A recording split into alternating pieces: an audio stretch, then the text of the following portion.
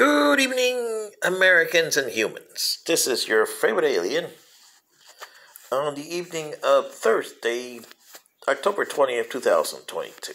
And today, a short commentary on the disaster that's going on across the pond, otherwise known as the United Kingdom. I don't know why they call it the United Kingdom. It's never been a United Kingdom.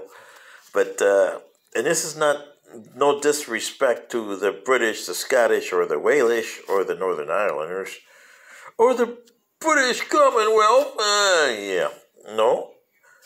But the problem they're having is because of the 1688 glorious revolution when they deposed James II, and they put this crazy thing on there where Parliament was it, and I mean the House of Commons was it.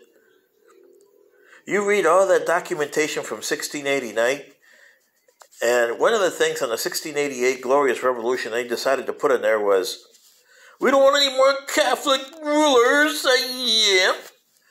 Every ruler's got to be Protestant. Oh, and by the way, we hereby say that sovereignty is the property of the Parliament, which means that the king or queen is just a figurehead. Okay? That's what you don't understand. Sovereignty.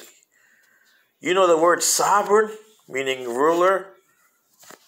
Up until that time, the king and queen had some say in what they did.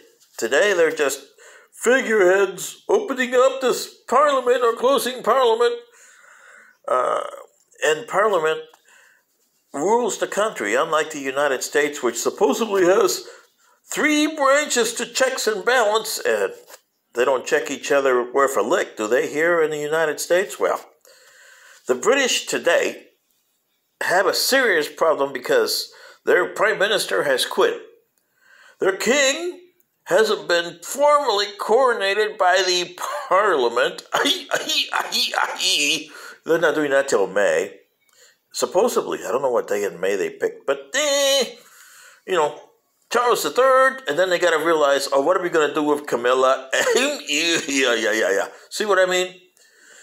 But unlike one of the British commentators said yesterday on the BBC News that I saw here, unlike the United States, which has elections every 2 years, and boy, does that make this country bad, don't it? Oh, aren't you guys tired of all these politics and commercials and everything? And, oh, well, you got to vote for me, you got to vote for that. And as soon as one ends, the other one starts.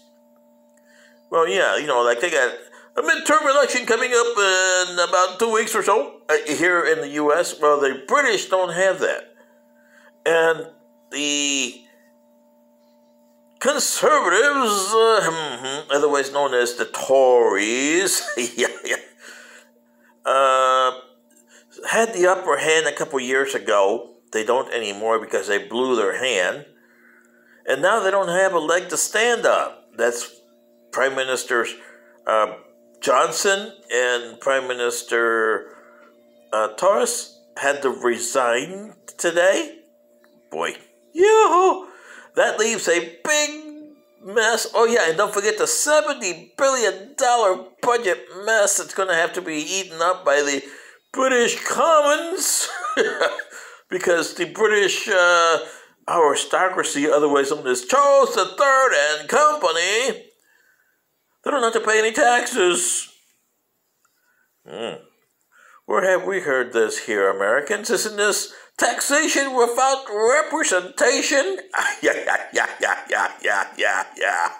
Anyway, this is your favorite alien saying, the British are in a rock and a hard place, and their parliamentary system is just about to blow itself up in the face. Good day. Bye.